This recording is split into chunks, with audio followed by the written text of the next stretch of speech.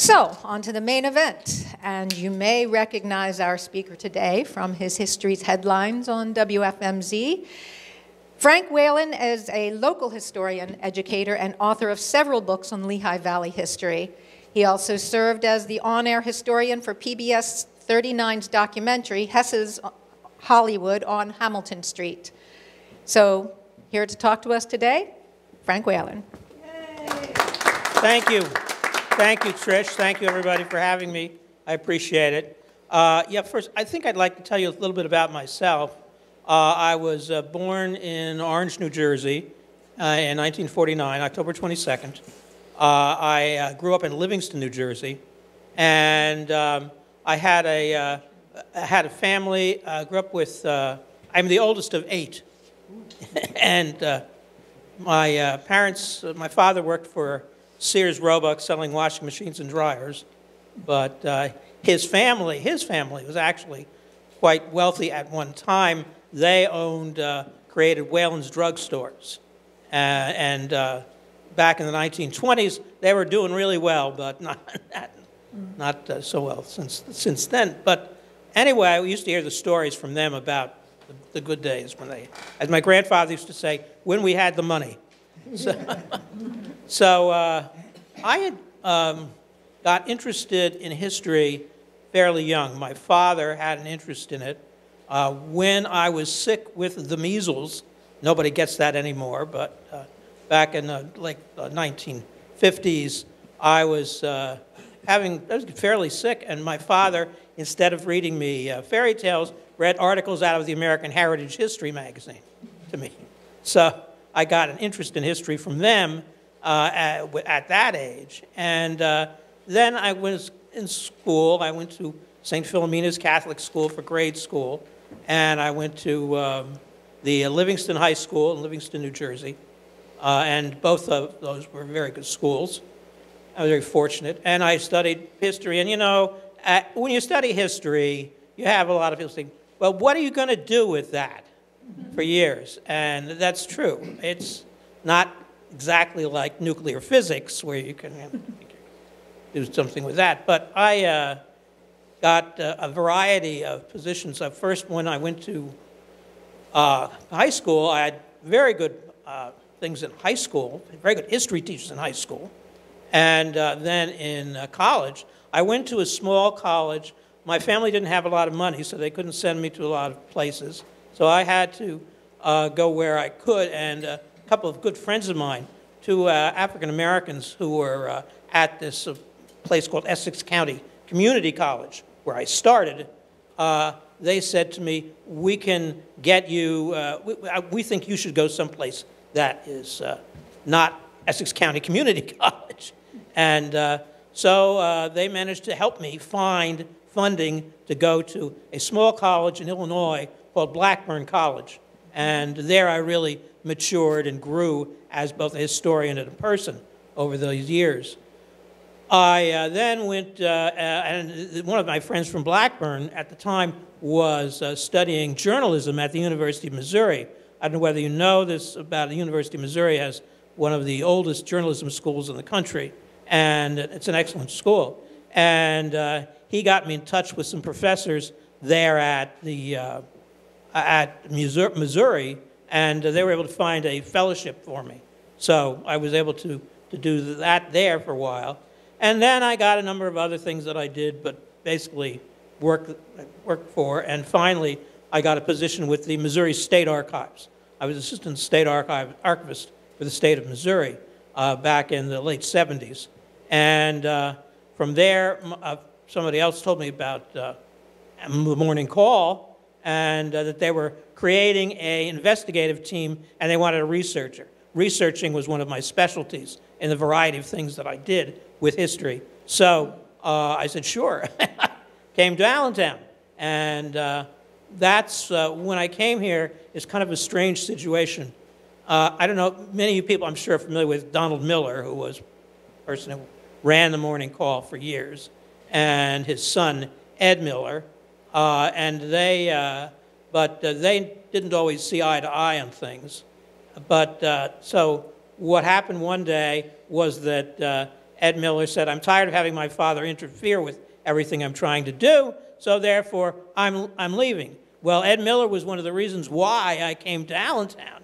And I was supposed to set up this historical, this team of reporters and do research. Well, now that Ed Miller was gone, I was not going to get a chance to do that.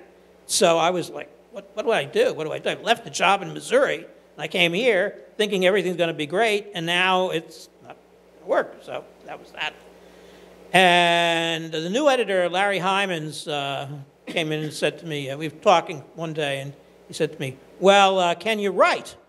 And I said, well, yeah, I did a little writing for the college newspaper and University of Missouri paper, and I can do some things, and I can do history for you. And he said, well, my advice to you is to start doing so. So I thought, okay, I better start writing. So I did a couple of articles. I did one on the PP&L building, its history, and I was very interested in that for a while. And I worked with a very talented individual there, a man named Ken Rainier, who was an artist, is an artist, and he did the illustrations for my stories. So they attracted a lot of attention. And one day, Larry Hyman takes me into his office and says, I don't know what you do exactly, but, well, you know, people seem to like it, so you can keep on doing it. Well, okay, so I can keep on doing it, so I'm going to be employed, all right? So, so then I worked for the Morning Call for a long number of years, for about almost 30 years. And then a lot of things happened with the paper. The paper got sold to the Chicago Tribune, and they didn't like the way things were done at the Morning Call, and they were in trouble too. I don't know whether any of you have been by where the Morning Call was lately. It is now a large pile of concrete ground up, and supposedly they were going to build apartments there. But that's the nature of the newspaper business these days. When you kind of business with the Washington Post and the Los Angeles Times are having trouble, the Morning Call is going to be having trouble. So finally, I was sort of back and forth with them, and then, of course, the big thing happened, which I'm sure some of you may be familiar with. I got into an argument with the editors. It was basically what happened was a lot of senior people were let go at the Call, and this was done as a plan by the Tribune to get rid of people who were, you know, that might cost them money if they retired. So anybody in the 50-ish or older category was suspect. And they tried to find ways to get rid of us. Well, some people did, some people didn't. Well, basically, what happened was they didn't like the fact that Bob and I were named by the Gay Pride organization here in Allentown as a couple, and they said, well, at that point, gay marriage was a big topic, and they said, oh, you're doing something that has to do with gay marriage, therefore it's a subject that is in the news, and you can't do that because you can't take part in this parade. And just after I had been at the Morning Call for years, and everybody knew I was gay, it wasn't a surprise. And but this was a wedge they used to try and get rid of me. And to make a long story shorter, it was finally we ended up. I was in the parade. They fired me basically as a result of that. And then we got Rick Orlowski as our lawyer, and he managed to go through the process of getting after them. And they had forced to admit that, yes, they were doing this to us specifically to get rid of us for older people. And this was discrimination, and Rick Orlowski got them to back down. But it was a struggle. But Bob and I went through it. Bob had already left the Call. He was working with a nonprofit agency, a housing agency at that time, and so he was able to keep us going while I was looking for work. And I was telling Trish earlier that I had this whole business with the Morning Call repeated itself with Channel 69. Channel 69 contacted. I heard from a friend of mine who had worked for 69. He said, you know, they are always hiring people. Why don't you go up and try and talk to them about hiring you there? And I said, okay, fine, I'll I'll go and do that. So I went up there, and I talked to this gentleman, Brad, who runs he doesn't run the station. That's Dick Dean and these people who are up there who actually own the station. But he interviewed me, sort of, and he said, well, we have, things like school board meetings. We can give you $25 for one of those. You get to the meeting, kind of thing. And I said to him, Brad, you don't understand. The morning call called History, its brand. I'm the history. And they've made, they've done really well. So with that. And so he said, okay, we'll try it. And so I did a couple of articles. And then they saw, they had a following. I have people who read more articles from the call. So they knew what I was involved with. And so Brad said to me, it's similar to what Larry Hymans had said to me years before. Well, we really don't know what you're doing, but people seem to like it, but you can keep it up. And to be candid about it, I bring in an awful lot of advertising. If you try to get through reading history's headlines, and there's ads every time you turn around. So, that's the way it worked. But when it comes to history in the Valley, as I said, I graduated from the University of Missouri. I worked at the first I went to the University of Missouri's archives, and then I worked at the Missouri State Archives. And so I knew not of Missouri history, but nothing much about Pennsylvania. And so I came here and began to educate myself. I read up on it and found out about the Lehigh Valley and its history, and it's a very interesting and unique history. I was mentioning to Trish earlier that I had actually was instructed when I got here by some very good, knowledgeable local historians, not necessarily academics, but people who were very involved in knowing the local history. There was a couple, Ann and Craig Bartholomew. Craig worked for Bethlehem Steel for a long time in the purchasing department, but he had a fantastic knowledge of the whole processing of steel and the history of steel, and he just was really into it, and I just was wowed by his knowledge. Also, a gentleman named Lance Metz, who was with the Canal Museum in Easton, and he knew all about not just canals, but all about the local industrial history. And so it gave me a range of knowledge of things that I was able to tap into for articles for the morning call. And so I ended up there on the features desk, working with that aspect of it. And then, of course, with Channel 69. 69 has been very receptive to what I do. As I told Trish, they do pay me something, not much, but they do pay me something. And so I do I enjoy that. And I will look back on the history of Allentown, Bethlehem, and Easton. One of the things the morning call did do, which was good, was when they hired a new person, they came in, they said, now, before we hire you, you have to have your history lesson. And Frank Whelan will give you the history of the area, because a lot of people they hired were not from around here. And so what I did was I used to tell them, there are 3 things you have to understand. That Allentown, Bethlehem, and Easton, they're different towns. There's different histories. There's different kinds of things happened that created these very unique communities.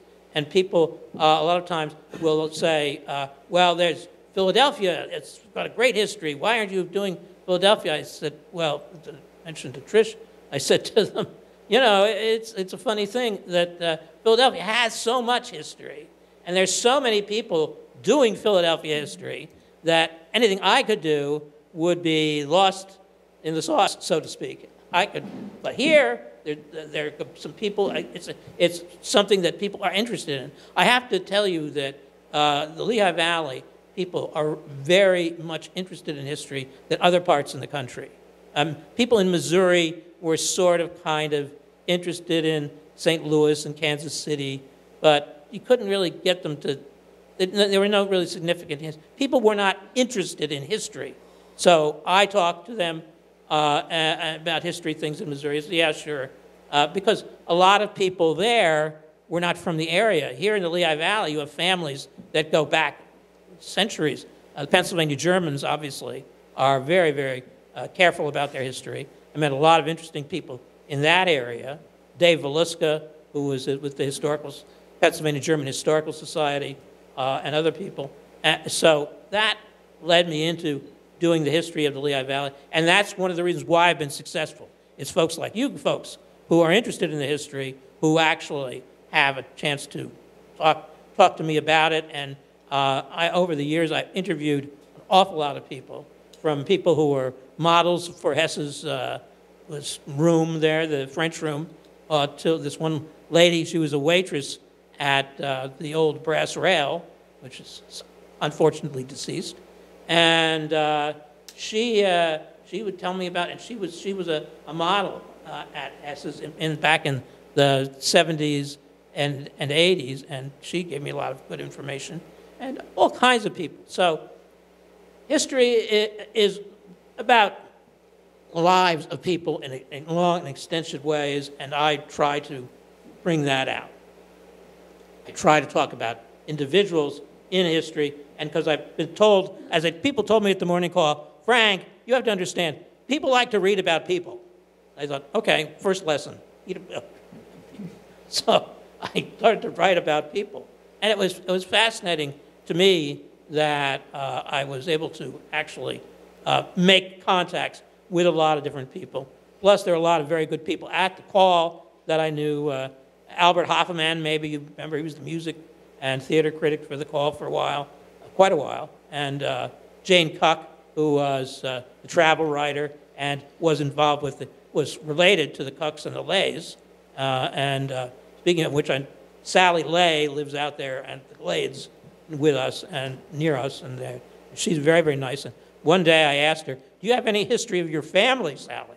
She said, wait a minute. Give me a day or two, and I'll come up. So I came over to her apartment there at the lakes, and there she had on the table these huge volumes of history written by her dad, Jack Lay, a long family history with photographs and just fantastic stuff, the kind of stuff we historians die for. So it was just an incredible, fascinating history. And I wrote the story about it, and she was very pleased with that, because she said, people didn't, everybody talked about Hesses, nobody talks about Lays. I said, okay. Another person that was very good for me to know was Kurt Zwikl, very unfortunately early death because of Lou Gehrig's disease. But Kurt was a wonderful, wonderful person, and he had all kinds of connections with the state, with history, and so he was able to tie me in with some of those people. And we were doing the Hess's history book, and of course Kurt's dad was the photographer for Hess's for many, many years. So Kurt had access to all these photographs. And one day he came to me and said, I've got the photographs, you know how to write, let's get together and we'll go make an Arcadia book. And so we did. And it was funny meeting the various people at Hess's, from Hess's. Wolfgang Otto, who was the window dresser for there many years and was the director of design. He told me his story we're working on. He had come to Hess's from Germany in 1957, and he had been hired to do window displays. And he did a lot of that in Germany. And he came there, he was working after he'd been hired for about, 2-3 weeks, and with another employee. And they were getting a Hamilton Street window ready. And they were working on some various mannequins, and a man comes in with, as they said to me, was his Wolfgang Otto described him to me as in a ratty raincoat with glasses askew, and looks over at him and says, Otto, that's not the way you do it. You do it like this. And goes and puts the thing over, and Otto. Wolfgang Otto, if you met him, you understand he was a really meticulous individual. He was prickly, to use a word. And so this guy comes. So this man then takes off, and he said to his assistant, "Who is that man? Who is that man? Who is that man?" And he says, "Well," he said, "that's Mr. Hess." So Mr. Hess, it was his candy store, as they say, and he ran it that like that. And I've heard all sorts of fascinating stories about him. Been out to his house, a couple of years ago when it was owned by other people. Of course, Mr. Hess died in the 60s, so I never got to meet him. But it was interesting to hear all these very different stories from different people when Kurt and I were working on the book. And I should tell you that the book was extremely popular around here. We tried to get Arcadia involved. We went to Arcadia, and we said to them, you know, you don't understand. This is going to be a real blockbuster book. You're going to have to. Hess is not just a department store. Hess is an institution in the Lehigh Valley and Allentown. This is going to be, and they said, no, we know how to do this. We've done department store histories all over the country. There can't be any different from any place else. Well, so we had the first day in the building that's now the Butts building downtown, there on 9th and Hamilton, and we were had the book set up, Kurt and I, and waiting for people to show up. And boy, did they ever.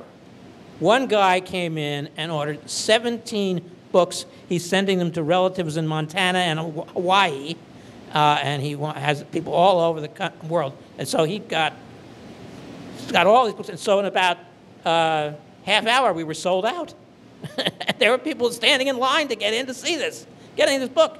And then we had a reception at a restaurant, local restaurant, just outside of Allentown, and it was a Christmas time.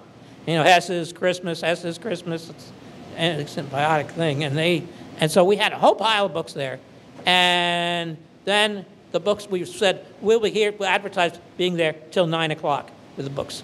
By 7 o'clock we were sold out, and they I couldn't believe. Finally, this woman came in and said, "Where are those books? I know they're here. What are you hiding them? Why are you hiding them from me? What are you doing?" She said, "I have relatives. I want those books." I said, "Ma'am, I'm sorry. It's Christmas. You know, it's Hess." So you might want to know that, and I don't know all the details of this, but I think there were a couple of people from rumors we heard at Arcadia that were seeking future employment elsewhere as a result of not listening to us, Kurt and I. So that's sort of the impact of history here. It is very, very significant to people here, and that's why I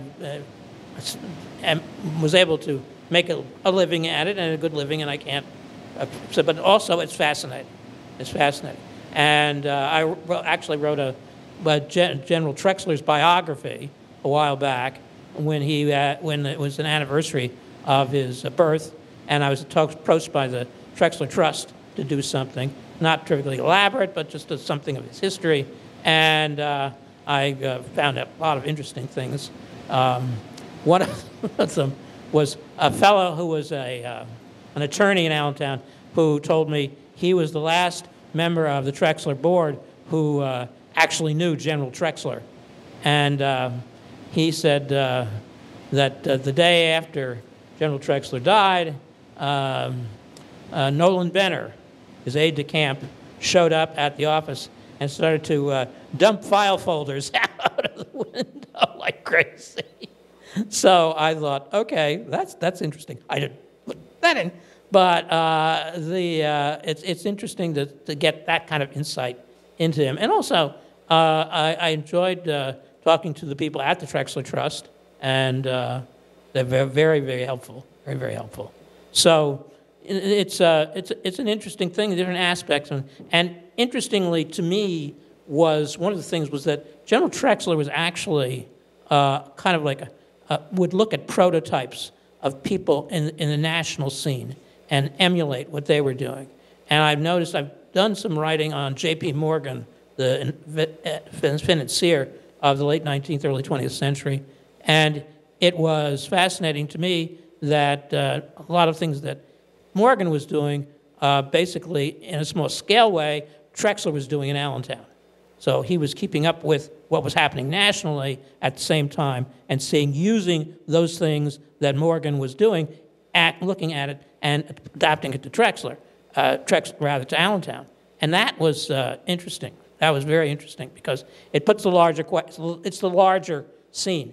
Allentown, particularly at that time period, was a town where people did look at the larger metropolis to see what was going on and tried to at least emulate things that could apply to Allentown. And it's also probably very helpful that the Lehigh Valley Railroad had the Black Diamond to take the executives going in and out and so to New York, and a lot of them did. Of course, General Trexler had his chauffeur, Charlie DeLong, take him in to those meetings. But that's of course where Trexler died, was on that road to Easton, on the highway there. And every time I go past it, I say to Bob, I said, there's where General Trexler died. Bob says, I know that. You've told me that. Okay. So that's some of the things that I've ascertained from being here being in Lehigh Valley and finding out about the area. The steel industry, the development of industry in America has an awful lot to do with the Lehigh Valley, not just the steel industry, but the early days of the canals and the railroads. They basically had a lot of ways from this area. And so I could talk more about that, but I wanted to open it to questions. Anybody have questions? Yes, Ron. Good morning. Is it working there? There we go. Now it is. First of all, thank you, Frank, for coming to talk to us, and thank you so much for your book on General Trexler. That was one of the more interesting things I've seen at the Historical Society down at 420 Walnut Street. Is a book that Frank wrote with about a dozen separate articles on different aspects of General Trexler's life that you don't hear of anywhere else. And it wasn't all glowing praise either. It was more what included all that and a little bit more. Back around 1980, there was a TV show called Lou Grant. Oh, yeah. And one of the reporters was Joe Rossi, or Rossi, I forget how it's pronounced. And he made sure that he was not a member of any organization or could be accused by his newspaper of being political in any way. Right. And somebody decided to be mean to him and sent in memberships to lots of organizations so that all of a sudden he's a member of lots of different things. Of course, that didn't happen to you, but what did happen to you was the statement that you were being political just by being the parade marshal. Right. It's not the way you just described it, but is that accurate? That was a statement that you were political. Bob and I, yeah, that was sort of the political thing. At the time in Pennsylvania, as it was across the country, gay marriage was an issue. And Bob and I, of course, weren't married here. We were married in New York, because we figured if we waited around for Pennsylvania, it would take a long while. So we did do that. And but yeah, it was. I'll explain it to you what happened. The Los Angeles Times had owned us for a number of years. They sold us to the Chicago Tribune. Chicago Tribune it was not terrifically interested in quality journalism, to put it bluntly. They were interested in making a lot of money, and of course, Morning Call did that and gave me quality journalism at the same time. But the Chicago Tribune was not the same way. So one of the executives, I'm going to say her name, Ardith Hilliard, and she decided that she was sort of forced by the people in Chicago, get rid of them, get into. I actually sat through a session where they gave us what seemed to me like the third degree, shining a light in our faces at the whole time and saying, are you going to leave or not? And I refused to leave for a long while. I put up with them for a long time.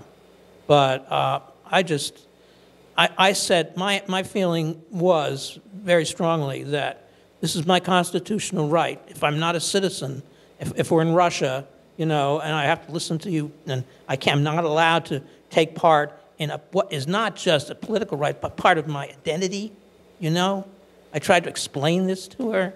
I tried to explain to her, and she would not listen, because as who was it? Upton Sinclair, I think, said it's kind of it's difficult to get a man to see something if his paycheck depends on him not seeing it, and so I think that's what was going on here.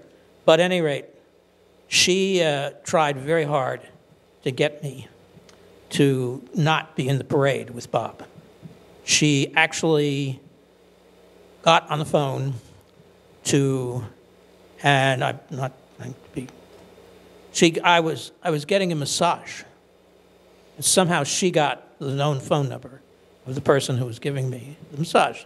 And I'm lying on the massage table, and she gets on the phone, and she's yelling, "Are you going to be at the parade or not? Are you going to be at the parade or not? Yes or no, yes or no, yes or no?"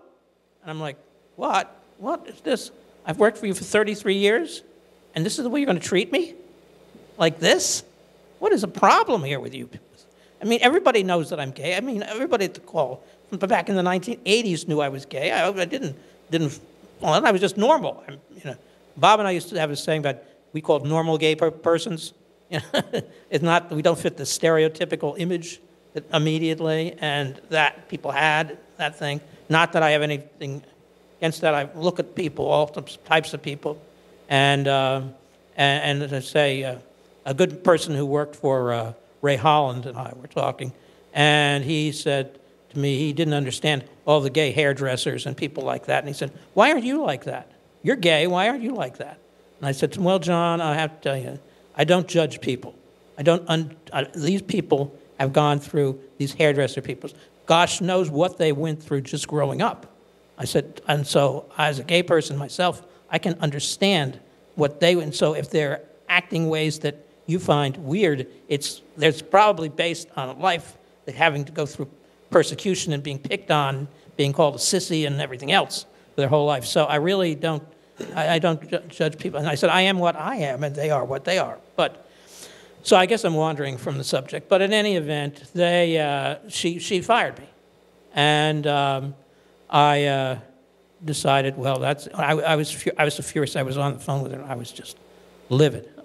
I was just, Bob got on the phone and really yelled at her. Yes. She fired you the day after the parade, right? Right, the day after. And one of the things they did was the day after the parade that swung the case in my favor was that instead of really covering the parade, what they did was they covered Frank Whelan and Bob Whitman being in the parade. And our lawyer was able to prove that they libeled me. And one of the first things that they teach you in journalism school is don't libel. And we used to get lectures from Mal Gross, that was the attorney at the time for the call, and they would say, don't libel. And the lawyer, Orlowski, was able to prove that they had libeled me, and by the way they handled this. But the thing was, so they did. That's what happened. That's what happened. It was a very sad day. I didn't want to leave the call. I had been happy there. I wanted to stay there. I didn't want to, and I just was really just frustrated and angry and bitter. And I did work for the Historical Society for a while, and that was good times. But unfortunately, because of certain aspects of the economy in 2008, they let me go. So that's when I had to go to Channel 69. But I tried to do whatever I could to be involved. We were involved with local gay organizations, that's true. We were, but all those years, I was involved very deeply with some of those, with Lehigh Ho and with the other organizations. No one at the morning call ever said to me, "You're doing something wrong." Nobody. Then Ardith Hilliard arrived, and suddenly I'm doing something terribly wrong. So in any event, that's what went on there. Any other questions? Hi, Frank. So I'm going to take a moment of personal privilege here. I'm reading a book by Ben McIntyre. It's the story of Godievsky, the Russian KGB agent that was the #1 agent in England, and he ratted out the KGB and became an agent for the English. And because you're an author and they're big in history, I don't understand how McIntyre or you can put together all this information. In other words, you've met with all these people. Is all this history's in your brain, or do you have files galore of all this material to keep it organized? Because I could never keep We have files. Yeah, No. There are ways of making you talk. I mean, you just organize the heck out of it? God gifted me with a very, or somebody gifted me with a very, very... Good catch. Thank you so much. But the thing is, I have a good knowledge. I was taught history early, and I have a very retentive brain with history. I asked my fourth grade nuns about my retentive math history, which didn't exist. But when it came to history, I was very, very interested in it, and I just soaked it up like a sponge. My grandfather would tell me stories about, and one of the great stories was in 1910, they went to Italy with his parents. They had a private audience with the Pope, and Pope Pius X, Catholic Church now considers him, a saint. And I said to my grandfather, "What did he say?" He says, "How the heck did I know? He spoke Italian."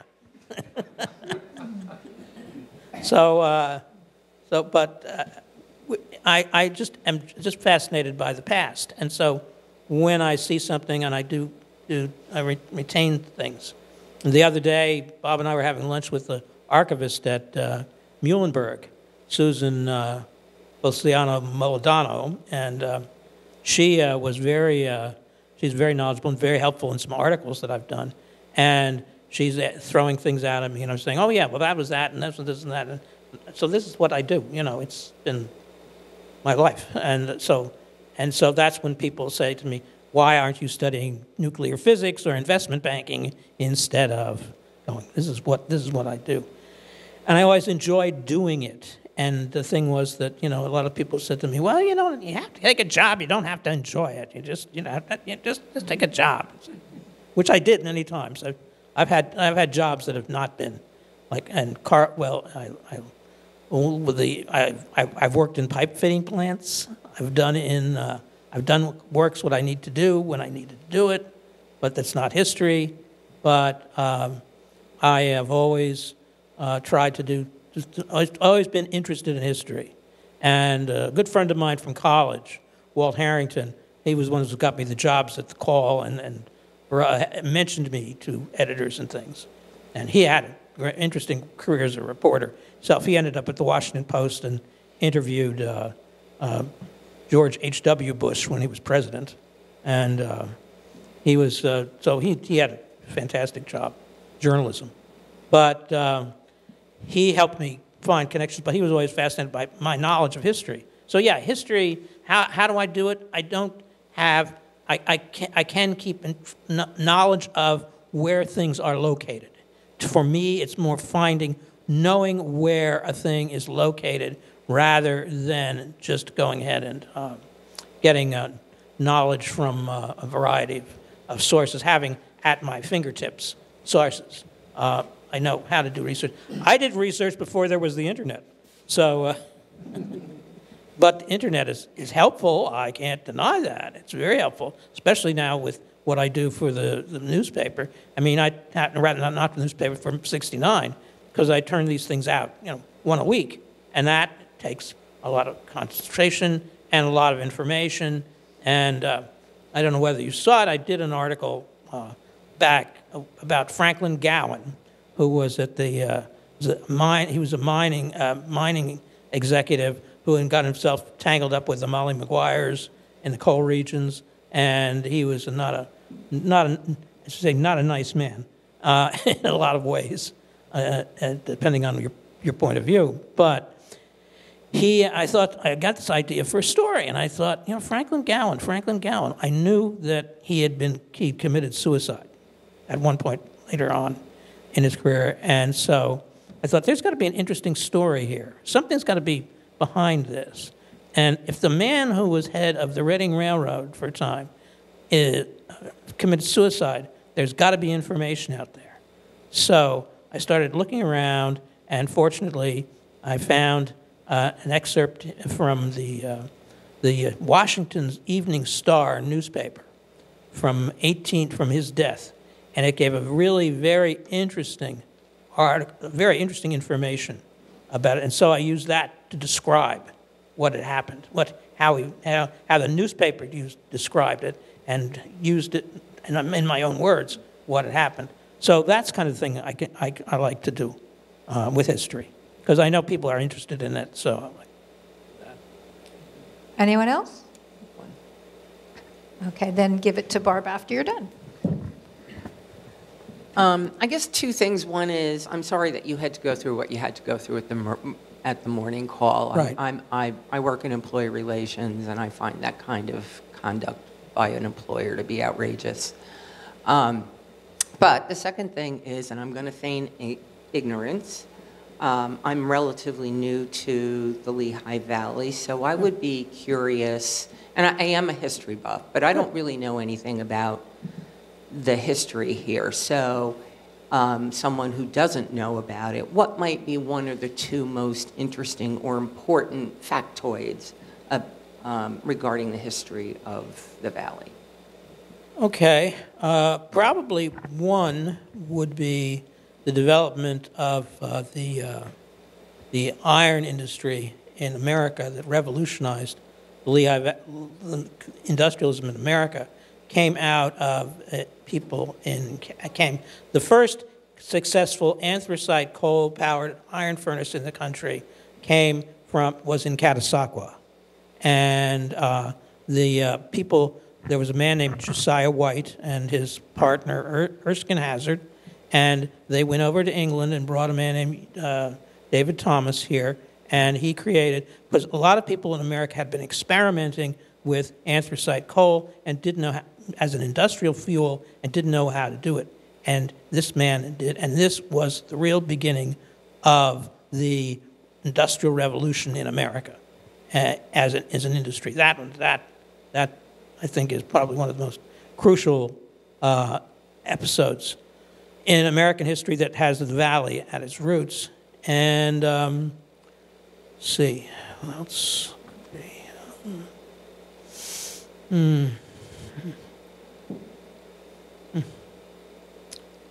Well, another one, and it's not existent anymore, was the streetcar lines.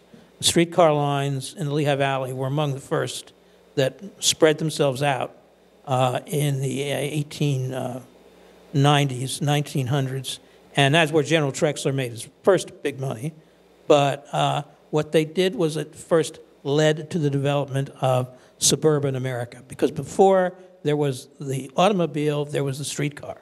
And the streetcar, so the idea of the modern suburbs is rooted in the streetcar movement, and there's an excellent book called Streetcar Suburb by an author an academic up in New England, and he used the streetcars around Boston as a symbol of how that changed. And also, too, Los Angeles. If you look at Los Angeles, talk about highways in Los Angeles and the whole interstate highway system. Before that, those routes were all pioneered by the streetcar system. Los Angeles had a great streetcar system until, of course, the automobile took it over. But the fact is, those are two instances I can see. But the streetcar system in the Lehigh Valley was among the first in the country to develop the way it did. And then, so those are two instances that come to mind for me at the moment. Thank you. Good morning. I have two very different questions. Sure. My first question is, as a result of the lawsuit that you had against the Morning Call, was anybody rehired? Was there any remuneration or damages? The Morning Call gave me what I got was 2 years' pay and 2 years' worth of medical benefits. But nobody, because clearly it was pretty widespread. I just wondered if it... Well, we had the situation that developed was that one of the people who recognized what had happened was a woman who was came out from Chicago to be the publisher, and I'm trying to remember her name at this point. I used to know it that well, but cannot coming if it flashes through my head. She had gone to the attorneys and said that you did this deliberately. She knew, she was in touch with what Tribune was doing to us, and so she did that to, I guess, to Orlowski, and the attorneys for the Morning Call were jumping on my case at a meeting in Mal Gross's office at one point, and Susan Hunt, that was her name, Susan Hunt, and she had said this, and then Orlowski comes in at the last minute, and he said, "Oh, we have information here from Susan Hunt which says that, yes, they were doing this deliberately, and yes, they wanted to fire you because you're old, and yes, that's the reason why they did this." And then so that was, I never, I mean, I was so happy to get what I got from them because that was the agreement the attorneys made. But there were several people, and Artis Hilliard was one. Another individual who I won't name because he's local, but he was very involved, and he was the managing editor, and the two of them were the ones who were behind us. And then when it looked like they might go to jail for doing this, and then, whoa, okay, now, let's see. So yeah, so that's how that ended up. But I just was happy to get what I got. Other people got some people got less, some people got more, a little more, so depending on their seniority.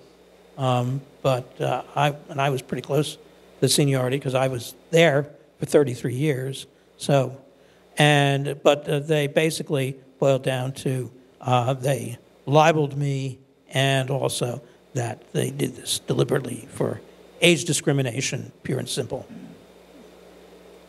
Well, I'm glad you stayed and fought, actually, or at least fought. We did try and fight. You find out in the legal things, and Bob and I we had another legal situation, which I won't get into here because it's not relevant, but we discovered that certain factions within the world have certain friends in higher places that will have set the laws up to favor them, and so. My second question is, Dave and I moved here in 2005. We were both professional musicians for 35 years before that, and both retired when we got here, figuring there wasn't anything for us here. Anyway, what I discovered since then was this really interesting culture of concert bands. Oh, yeah. And Allentown itself has 4. Yes. And, plus there's Macungie, there are 2 in Bethlehem, I don't know how many in Easton.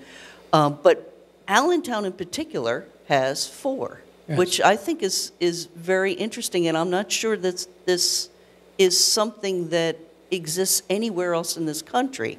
And I'm wondering if any research has been done, if there's anything written about the history of these odd bands.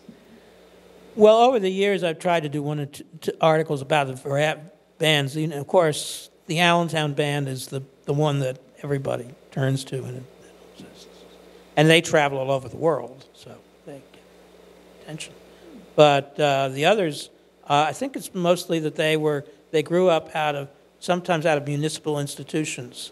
A lot of the firemen would have a band, and the municipal workers would have a band. And if you look back in the history, the roots of these bands, those bands, not the Allentown band, but the Allentown band goes back to right 1820s or something like that. And that's how they trace their history. At any rate, Ron Demke had me up there in their office and showed me what they had, and they have everything since the dawn of time. So with that. They're definitely the oldest, but,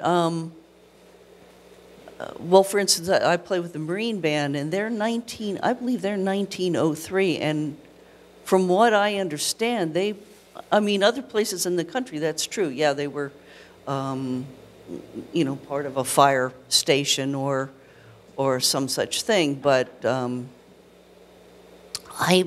I believe these bands are independent of that. So I'd just be curious. I would love to read some kind of history about this, because it baffles me, because we lived in New York for 35 years, and sure, there were lots of bands there. Right. But it's a huge place, Right. the 5 boroughs, and but this small area to house that. Well, they have little unfortunately, it's kind of dying now, so I'm afraid they're going by the wayside.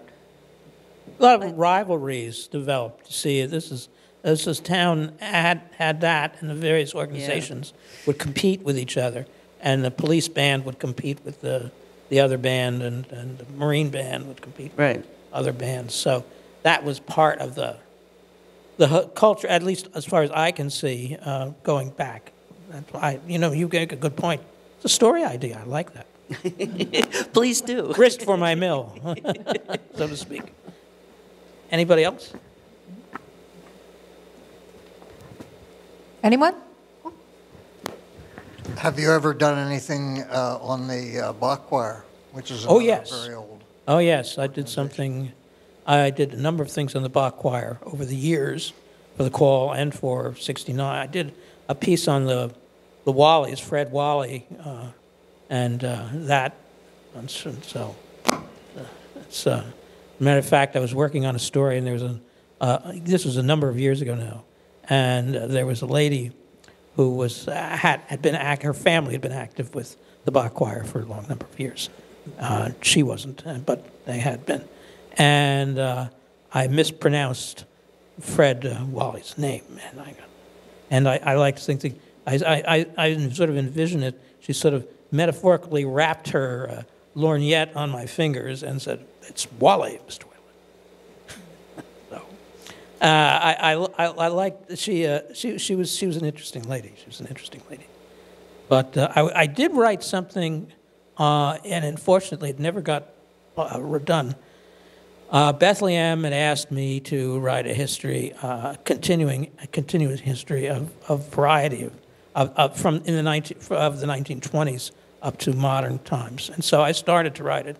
Unfortunately, the people who were interested in me writing it, each one of the groups decided they wanted their group should be predominant than the other group, and so therefore it didn't work out. But they did do a long thing on the band, the Allentown, rather the Bach choir, with involving Charlie Schwab and his contribution to reviving it, and I did some of that, and I did a nice piece on their concert they had in New York in 1920, and I wish I'd hung on to that stuff, but that's an idea, so I'll keep that in mind too. See if I can do something with that. Well, I have a question. Not specifically to Lehigh Valley or anything, but is there an era of history that you find more fascinating for yourself than another? Well, there's 2 or 3, actually, but I do find the industrial history of America interesting. I didn't for a time, but then I met Lance Metz and the people, Bartholomew's and those people, and so I began to study and if you ever get a chance to go to the Canal Museum in Easton, they have some really great exhibits on industrial history. So I have an interest in that, and I know this is a little bit esoteric, but I'm interested in Greek and Roman history, and I read essentially on that. It was a real thrill to me in 2012 when I actually had a chance to go to Italy and go to Pompeii, and Bob and I were in a little bit better shape then. I'd done a lot of walking to prepare for it, and so we went into this group that was actually, you take a bus halfway up, and the rest of it you can climb Mount Vesuvius. So we climbed up Mount Vesuvius and got to look inside of Mount Vesuvius. My grandfather had always told me they did that. They went up to Mount Vesuvius, but I'm thinking to myself, these Edwardian people in those fancy clothes, walking up to Mount Vesuvius, I'm not happy. And so we got there at the top of the Mount Vesuvius, and there was a young woman, very nice, the Italian equivalent of a tour guide, and just a national lady. And I asked her, I said, now my grandfather says he got here, and that in 1910, and how could they do that in those days? She said, oh, well, of course, there was the funicula. I said, the funicula? She said, yes, the car, what do we call them? The cars that take people up ski slopes and things. Only the cable car. Thank you, sir. The cable car, and the cable car. And she said yes. And here's this spot, and she showed me this big cement location there. And she said this is where it used to stop. And I said, well, why did they stop it? Well, during World War II, a load of American bombers were coming back from a raid in North Africa.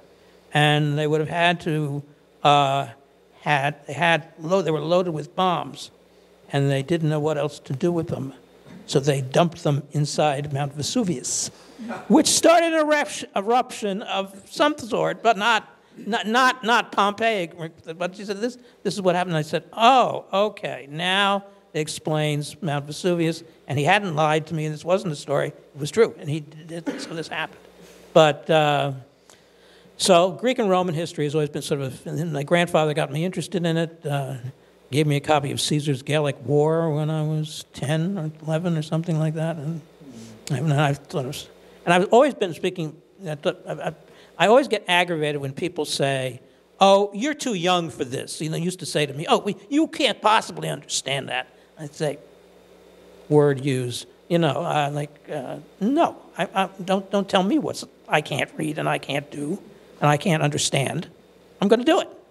And sometimes, maybe I got to the point where I was frustrated, but other times I said, well, I'm beginning to understand it. And so that's always been my approach. But I really got a thrill sitting in an amphitheater in Pompeii in a seat that could have been sat in by some ancient Roman centuries before. I mean, it shivers up and down my spine to think about it. So that's history weirdness for you, but there you have it. Last call? Any last questions? All right, well, thank you very much, Frank. Oh, you're welcome. It was a great talk.